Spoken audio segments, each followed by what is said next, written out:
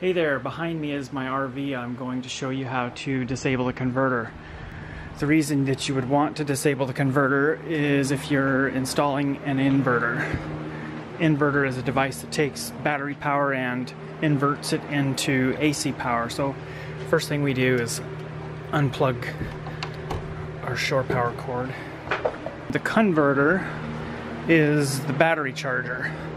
So if you install an inverter, you don't want your inverter providing power to the converter because you basically end up setting up a power loop. So down here is my AC electrical panel. So the first thing I do is remove my cover.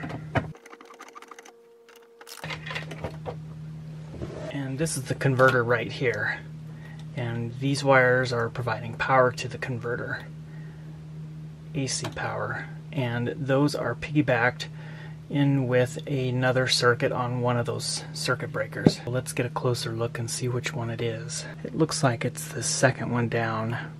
That's our main, that's our general purpose one.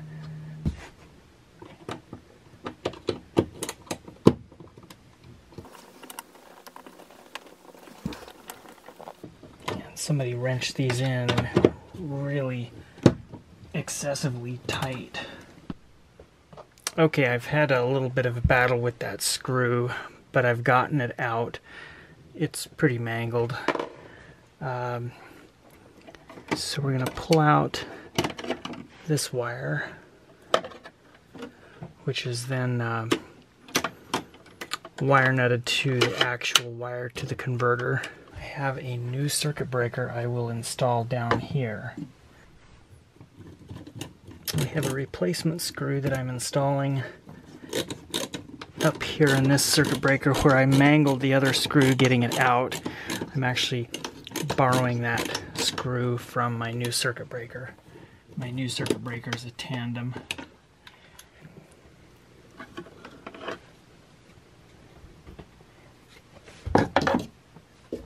And this hooks over a little lip on the back and it just slides in over the bus bar.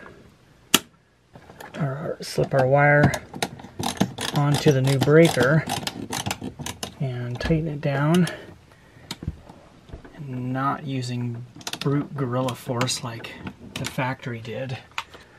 So what we're accomplishing here is moving the converter to its own circuit, which then gives us the ability to turn that off. And I've moved my converter label down here, and I need to break out this little knockout panel. In several parts of this video I mentioned that I'm disabling the converter. What I'm actually doing is rewiring it so that I have the ability to turn it off separate from everything else.